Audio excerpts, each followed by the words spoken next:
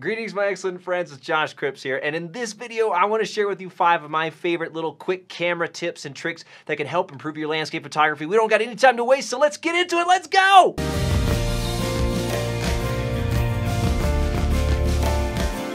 What the heck are you doing? We don't have time for an intro. We're gonna do this thing as fast as possible. So I'm gonna start the timer right now. We're gonna try to get through this in 5 minutes. No cuts, no edits, just frantic landscape photography camera tricks. My favorites to help you improve your photography. So the first one I'm gonna be talking about is exposure delay mode, and this is kind of like mirror up mode, except you don't need a remote to do it. The camera does it automatically. It's available on Nikons. I'm not actually sure about other camera brands. This is just a good reason for everybody to switch to Nikon.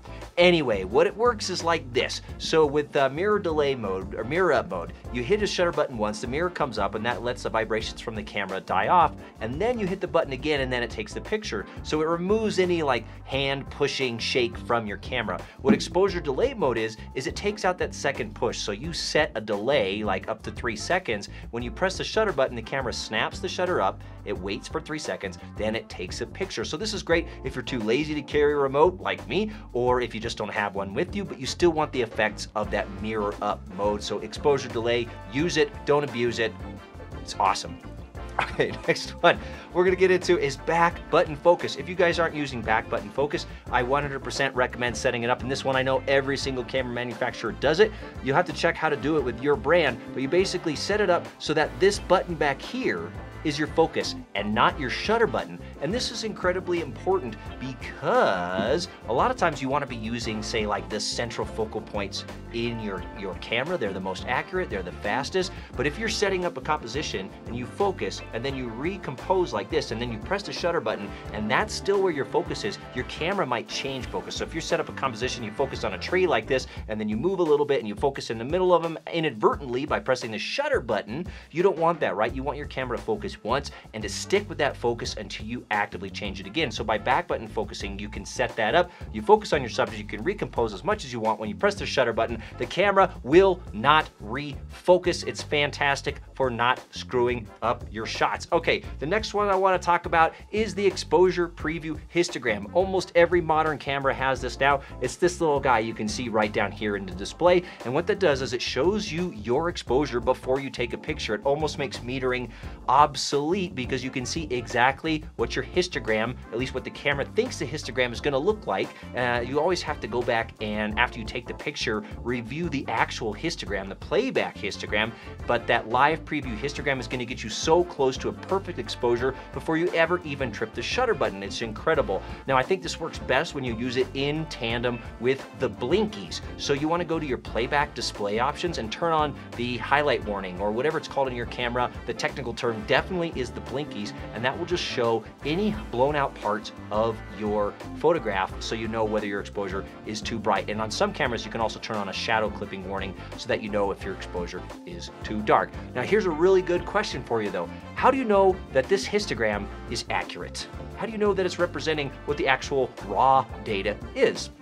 Well, the way that you do that is through what are called picture controls or picture styles. And for these, I highly recommend that you use the most neutral, the most flat one that you've got. So that's gonna be something like neutral or flat. Imagine that. Imagine that. Well, somehow a little accent started to sneak in there to my voice.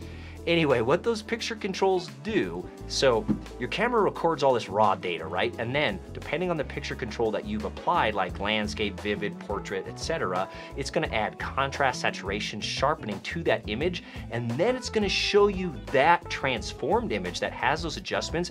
That's the image that you see when you press play on your camera. That's also the histogram that the camera shows you. So how can you say that your raw, or that your histogram is accurate if you're actually looking at a modified version of the raw data, right? You've taken the raw data, you've added saturation, contrast, sharpening, and then it shows you the histogram for that. But what happens if your photo is almost blown out, the raw data is almost blown out, and then you have something like a landscape picture control that adds even more contrast? It might stretch the histogram out to the point that the highlights that the histogram is showing you are blown out, but they might not be blown out in the raw data. It's just that transformation, it's just that adjustment that's happening in the camera. So if you use the neutral or the flat picture control, that actually gives you the best idea of what the raw data actually is. And that's fine, because in the field, we're not trying to actually take the best, or I should say, we're not trying to create the prettiest possible picture in the camera. What we're trying to do is capture the best possible data, and using that flat or neutral picture control gives you a more accurate idea of what that raw data is. Whew. Okay, now the last one that I want to talk about is incredibly important, you guys. Don't be a dummy like me and do things like, before you go on some gigantic, important photography trip, forget to clean your sensor. Please, you guys, clean your sensors, especially if you're a mirrorless camera shooter. Clean that thing all the time, every 2 weeks, every month at an absolute minimum. Don't be an idiot like I am and forget to clean it for like 6 months at a time. Anyway, and if you've never done this yourself before, I know it's intimidating, but it's actually not that bad. It's not that scary once you get into it. You just need a couple of tools. I recommend, you know, like this and a drill, and you can't forget the staple gun. And no, I'm just kidding. You don't need any of that stuff. What you need is a rocket blower. You need some swabs like this. You can order these on Amazon. I'll put a link down below. And you need some sensor cleaning fluid like this stuff. You just put a couple of drops, boop, boop, boop, on this. Not too much now, just the right amount. And then you put it at a 60-degree angle across your sensor. I'm not gonna do it right now because I just cleaned it. And you just go swipe once, swipe back. That's it, you're done. Sensor is clean, it's easy, it's not that scary. The scariest time is the first time, but trust me, you guys, clean your camera sensor. It's gonna make your life so much better. And anyway, whew, we're done. How do we do? 6 minutes. Crap, I didn't make it under 5, but I hope that you guys got a lot out of that. Anyway, those are 5 of my, that's not 5, that's 10. Those are 5 of my favorite camera tips and tricks to improve your landscape photography. If you guys enjoyed this video, I would love it if you could subscribe to the channel, like it, share it with your friends, all that good stuff. It really helps me out a lot. And until next time, have fun, happy shooting. Whew.